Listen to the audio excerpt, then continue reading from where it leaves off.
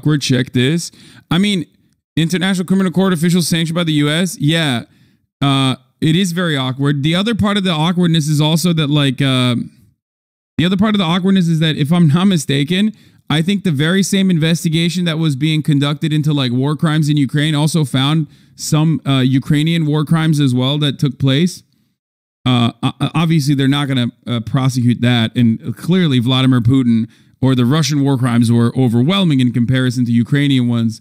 But I did see both of those. I did see that when they were covering this, at least originally when it came out, before they declared Vladimir Putin an international war criminal, which he is, right? But who isn't, really, when you think about it? Like, I would love a world in which all the war criminals are arrested, including Vladimir Putin. That'd be great. Arrested and tried.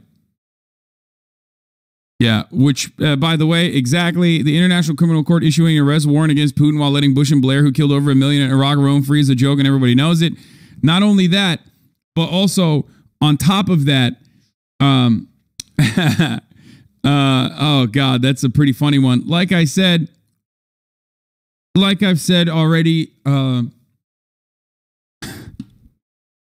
you can't prosecute any American resident, active duty service member or diplomat in the International Criminal Court.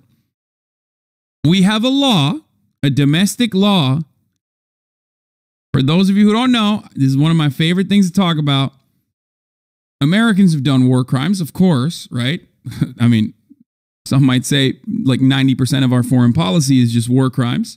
If it was, you know, the Russia invasion of Ukraine is like a perfect demonstration of this, where like, yeah, those are war crimes, right? Like they correctly call out Russia's actions as war crimes, but like it's the same metric and America is doing it, but America is exempt. Now, the fun fact that I always love to bring is that there is a law that we passed in Congress that dictates that if an American citizen, if any kind of American service member, active duty, or vice versa, is ever brought up to the International Criminal Court, if they are extradited to the International Criminal Court, the U.S. Hague Invasion Act will kick in. You heard that right. We will invade The Hague. U.S. President George Bush today signed into law the American Service Members Protection Act. That's what that's what it was called, which is intended to intimidate countries that ratify the treaty for the International Criminal Court. The new law authorizes the use of military force to liberate any American or citizen of a U.S. allied country being held by the court, which is located in The Hague. This provision, dubbed the Hague Invasion Clause, has a strong reaction from U.S. allies around the world, particularly in the Netherlands. This is real. This is still in action. So maybe that's one of the reasons why you can't really do that. You know what I mean? Maybe that's one of the reasons why you can't really prosecute American war crimes in the International Criminal Court. So, I mean, there is no better demonstration. Oh, this was pretty funny too. Of course, this pairs along nicely with this. Pentagon blocks sharing evidence of possible Russian war crimes with the Hague Court. I wonder why. Perhaps because it would set a bad precedent.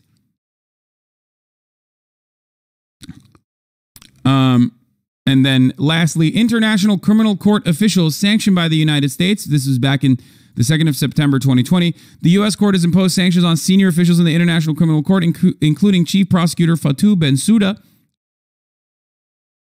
Secretary of State Mike Pompeo accused the court of illegitimate attempts to subject Americans to its jurisdiction.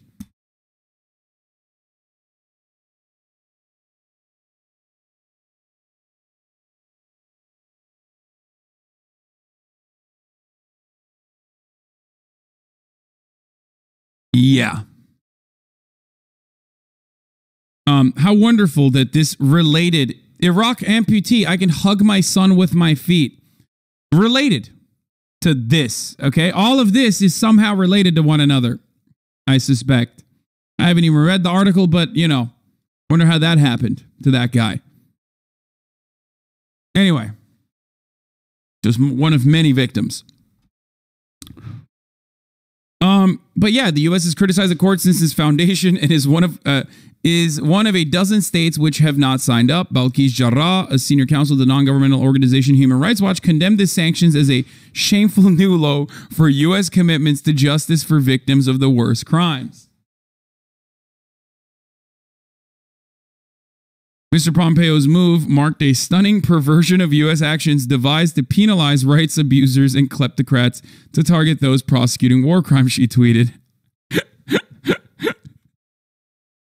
Oh, by the way, the treaty for the ICC has been ratified by 123 countries, including the UK, but the U.S., along with China, India, and Russia, have refused to join, while some African nations have accused the body of being unfairly focused on Africans.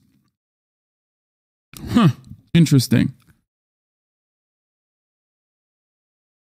Once again, you know, the Geneva suggestion, not the Geneva Convention, or any matter of international law is merely just a weapon against America's foreign adversaries. That's it.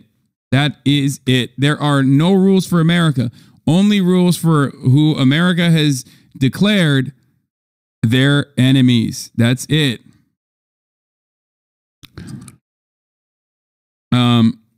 So that's fun. That's fun. You know, fun little moment to consider here when we're talking about the International Criminal Court. Hopefully, you know, they get that guy. They get that guy, Mr. Putin. I hope they get him. Abuses over the last. So we should